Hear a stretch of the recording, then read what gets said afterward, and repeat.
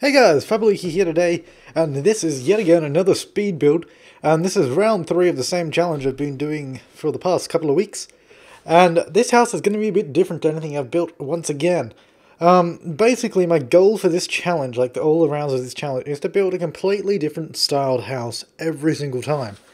And that's what I've gone for here.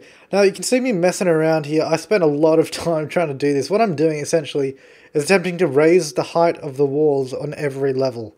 By the height of 4 clicks, or the height of stairs. Like I don't know, it's hard to explain. Anyways, I'm just raising the height of the walls, and I had a bit of time messing around trying to get it right. And you'll kind of see why I've done this when you see what I'm building. Pretty much, I'm trying to make it the building taller. I'm trying to make it more sort of, I don't know, in your face kind of. I don't know how to explain it, but more grand, I suppose is a good word.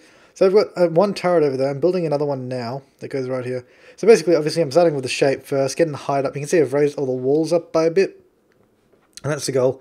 And I've got rid of some of the floor there because this foundation already came with the basement pretty much, but I didn't want to use the basement for a basement, and I didn't. So I pretty much just ignored it the whole time in this house. And at the moment, I'm making an arched bridge for the entranceway right there. So basically, this is going to turn into a castle in a sense. It's going to be a small castle, of course, because it's not a very big foundation. But I think, nevertheless, it is pretty damn cool, to be honest. I think it turns out really awesome. And I really like this because I've never built a castle before in The Sims. I've never tried to, and this was a real sort of adventure / experiment for me to try it out. And I think it turned out pretty well, especially considering how small it is. But yeah. So right now, once again, I'm trying to make an arch above the bridge. Although I realize there's a much easier way to do this in a couple of minutes. So I figured it out. So you can say I'm messing around with all this stuff. What I'm doing now is like all this, just changing of wall heights, doing all that kind of stuff. And you can see, there you go, I figured out how to do it the easier way. So then I do that straight away and fix it up. And let me tell you, because the wall height is higher than normal walls in the game, every time you want to add a wall or every time you want to remove a wall, you got to mess around with constrained floor elevation to make sure it works properly and doesn't mess it up. You can see here, every time I build a wall, you'll see me get the leveling tool and fix it up because it mucks everything else up. But hey, it was just part of the challenge, and I think it made the outcome a lot more satisfying to see, and I just enjoyed it a lot more than I would do just building a normal house that I would build. But yeah, still going with the main shape here. I think it actually takes a fair while to get the shape going because I wasn't sure what a castle looks like, really. I didn't use any reference images or anything. This is all just built out of my head, just making it up as I go along. Just doing what I think looks like a castle. And just, I don't know, just building it that way. I found out removing the floor tiles from that spot there became a real nuisance later on because I had to put them back. But it's really hard to put it back when there's no support. You can see I did half of it, but I got to do the rest still. Yeah, so I'm just building the back of the castle now, pretty much. It turns out to be a 3-bedroom, 2-bathroom home. And it's pretty decent size. You can probably fit more beds in there. I haven't fully play tested it though. But when I put this house up for download in a couple of weeks, I will playtest it before I do to make sure it all works. And same goes for all the other houses I've built. I'll playtest them before I put them up for download, just to make sure that it works. Obviously, otherwise it's kind of pointless. So now I'm just kind of doing decorations around the top of the castle, around the sides, making it look a bit more like a castle and that kind of stuff. Because otherwise, what's the point of building a castle if it doesn't look like a castle, I suppose? So I'm kind of doing like a, I don't know what it's called, but you know at the top of castles how you see the different heighted wall. I know it has a name. I don't know. I can't remember what it's called now. Can't put my finger on it. Maybe I can whip open Google Chrome and find out.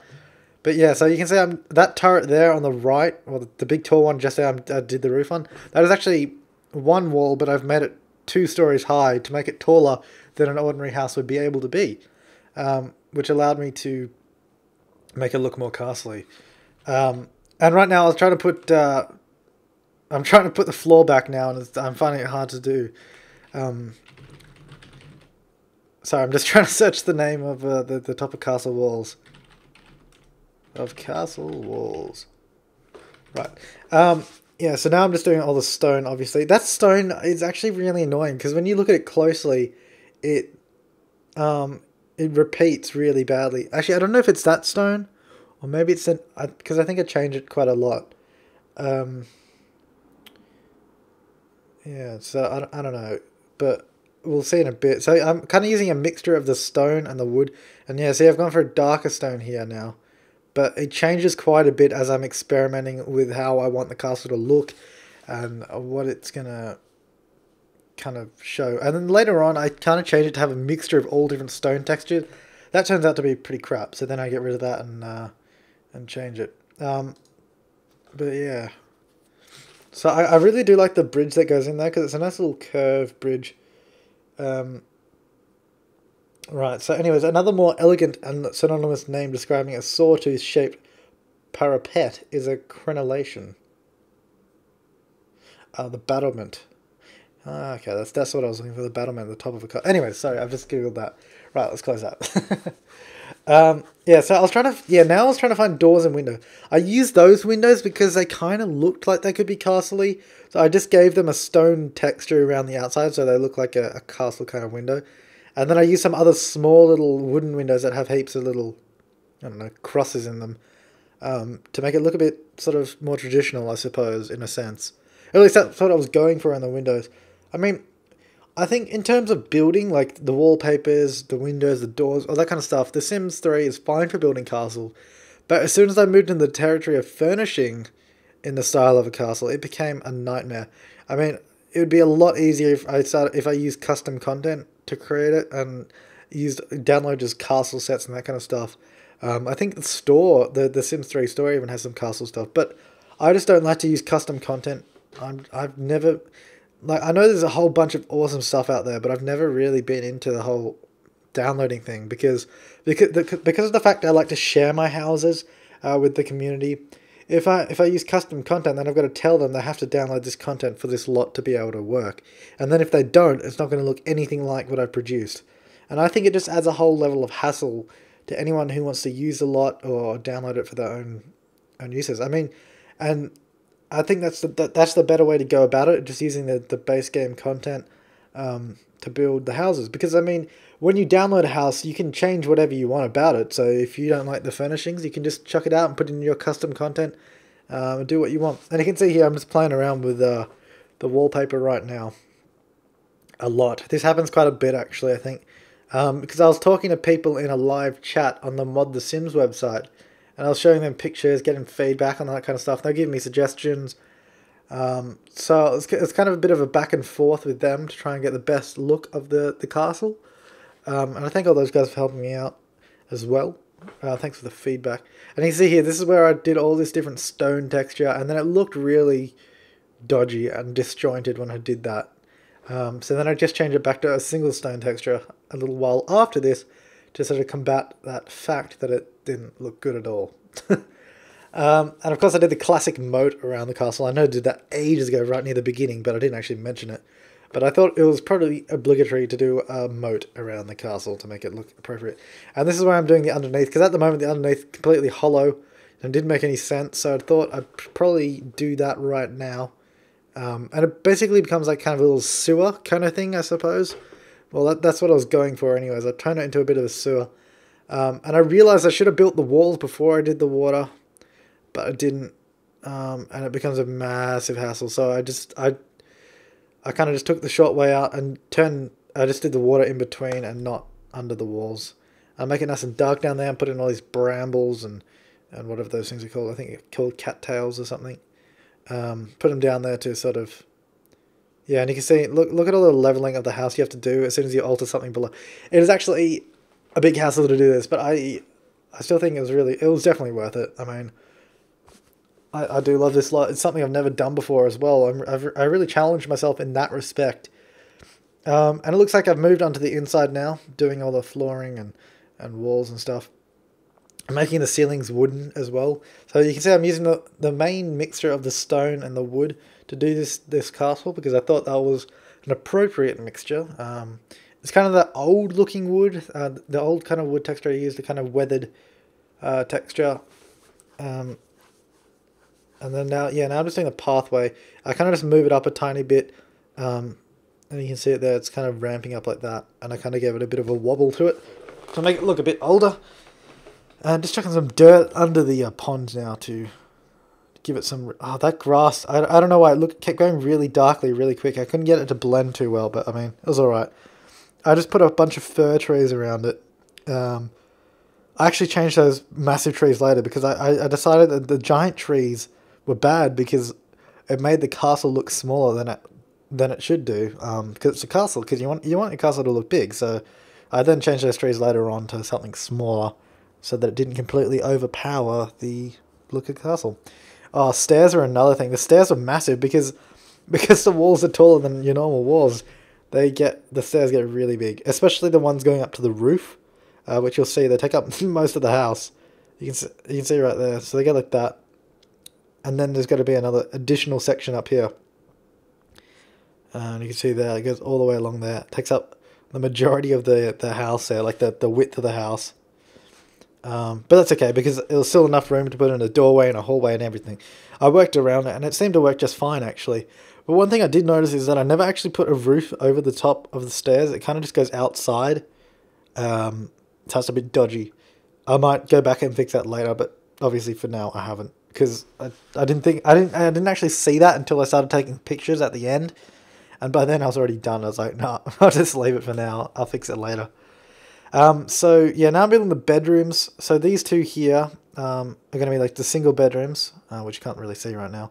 Those two are the single bedrooms with the hallway, and then on the other side of the stairs is the master suite with the ensuite bathroom as well.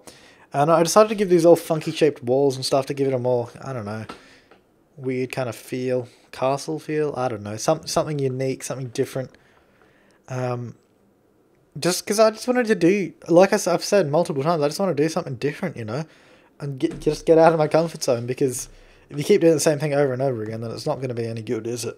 Well, I mean, it can be good, but I mean, it'll get boring, and no, everyone's going to be like, lame. Now, the downstairs layout was actually kind of hard to... I spent a lot of time trying to figure out how I wanted to do the kitchen and where I wanted to put it, and I was kind of messing around with it for a while. One thing I don't think that fits in too well with this is the kitchen. Just because none of the stuff looks castle-y, because there's nothing you can do that would look castle-y, and have a functional house at the same time. But I mean, I did my best. I kind of themed all of the furniture and all the colours and everything. There's quite a few statues in this castle as well. I tried to theme it all pretty well. All the lights are the candles that go on the wall, or the candle chandelier that goes on the roof. So that's in style as well. We got wooden doors everywhere and all that kind of stuff. Well, obviously most doors are wooden, but like the kind of like wooden plank doors kind of styled thing, I suppose, is what I was trying to say. I couldn't find any decent outdoor lights that were castle-y. So in the end, I just didn't do any lighting outside, unfortunately. I did want to do some lights, but nothing really was working for me. Yeah, so here's the kitchen. I didn't use those counters. I used these ones, I think. I just make them stone and wood. And then I play around with that position for a while. I do use that wood. Yeah, and it kind of turns into a little kitchen with a nice dining table at the back. It's actually, like, don't get me wrong, I think it's a nice kitchen. It turns out to look quite nice, but I don't think it fits in too well with the castle theme. Is my only, that's like my main concern here, really, well, with the kitchen, to be honest. I think the rest of the house is pretty good, though. I think it all worked out pretty well, except maybe the bathroom, because once again, like the kitchen, there's nothing really castle-y that you can do for a bathroom with default content. But I mean, I worked around that. Like I did with the kitchen here, I kind of just did textures and stuff that would match and something that would work.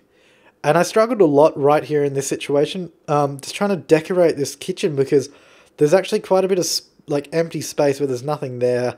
I'm trying to make something that looks nice, and the space is filled in, because it looked really, really empty before I put anything in there. And then I discovered there's like gargoyle things. I never knew they were in the game before. I mean, I think they came in a recent expansion pack, but I never saw them before. I was like, oh my god, these are perfect! And I chucked them up the top at the front of the castle, because I thought it was so suiting to put it up there. So I'm just still trying to find something to put in there. I think I put a plant in there, maybe? Not really sure. Can't remember. Oh, okay, I just left it. Now I've moved on to, like, this is the main living room. Well, it's the only living room in the house, really. And use those kind of elegant red couches. And that's kind of a theme I use later on. It's kind of like elegance, high quality, sort of really luxurious furniture and that kind of stuff. And that kind of carries through the house, and that's the first statue I place, and I place a few more statues later on as well. And it's kind of going for an elegant. It's kind of like this house is kind of like the furnishing is a mix between kind of Victorian and I don't know, medieval, I suppose. But I figured that didn't matter too much because, to be honest, it still looks nice. I still like the look of it.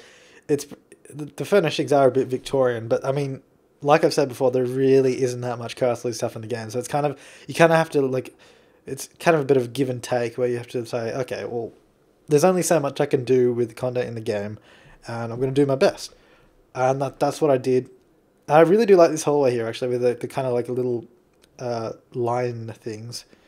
I think they're like Asian themed lines or something. I'm not really sure. Then I discovered the floor was uneven. I had to fix that, and it was kind of annoying. And level it all out once more. I did actually have quite a hard time furnishing this place.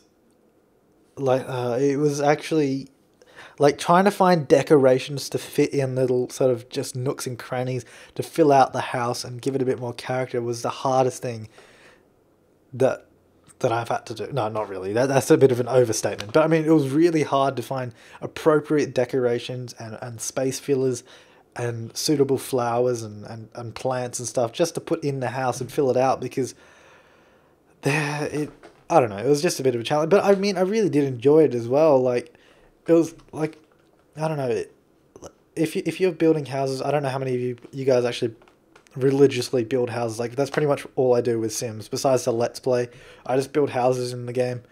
And this is the first time I've really kind of stepped outside of the box of what I normally do. And I gotta say, it's been really rewarding as well. And this house and the last house I did, the last speed build, because that house is completely diagonal. That's something I haven't done before either. This challenge that I'm doing on Mod The Sims has been one of the best things I've done in The Sims for quite a while, just because it's so different to anything I've done before. And it's really forcing me to be different and to make something that I haven't ever made before either. And I really like this master suite here as well, because it's kind of in that corner turret. And you get this really nice sort of open room, kind of, well, semicircular, because you can't have circles, obviously, but kind of wrap-around room that sort of hugs the bed into that little turret of the house. And you can see me here playing around with paintings as well, trying to find something that might match. None of them did, really, but I just put something in to fill out the space. And yeah, so the house seems to be coming along pretty well. It's almost done, I think. Just got to do a bit more detailing in each of the bedrooms and do that bathroom there as well. I was trying to fit a bathtub in that bathroom. It didn't work at all. It couldn't fit it. And I wasn't about to change the design of the house to fit the bathtub in. So, or the design of the castle, technically, to fit the bathtub in. So I didn't. I kind of just left it. And now we move up to the upper floors, I think. Or is there something else I've missed? I think we're moving up to the... Because we do a bit of furnishing in the top turrets of the house as well. I think I do a chess table, an easel, and I think a reading tower as well. But obviously at the moment I'm just finishing decorating the bedrooms. And I think coming up in a second now... Yes... Wait. Yeah, here we go. Now we're doing the upper thing. So we've got these 3 little towers that we've got. And yeah, so that's like the little chess room that you can use. And then the other big turret I use for the easel, and it's got a little sofa in there, I think, as well, from memory. And then the last one just turns into a little reading room. It has like a little bookshelf and a single chair. It'd be the ultimate peace room, where you'd be left alone to read in silence. So that pretty much wraps it up for us here. Here are going to be a few pictures coming up now. I have failed to actually put them in the video now, so I can't see them. But anyway, so I'll leave you with that. I'll leave it at that, and you can just check out the pictures if you want, or you can say goodbye. So anyways, guys, I'm Flabaliki, and thanks so much for watching, and I'll see you next time.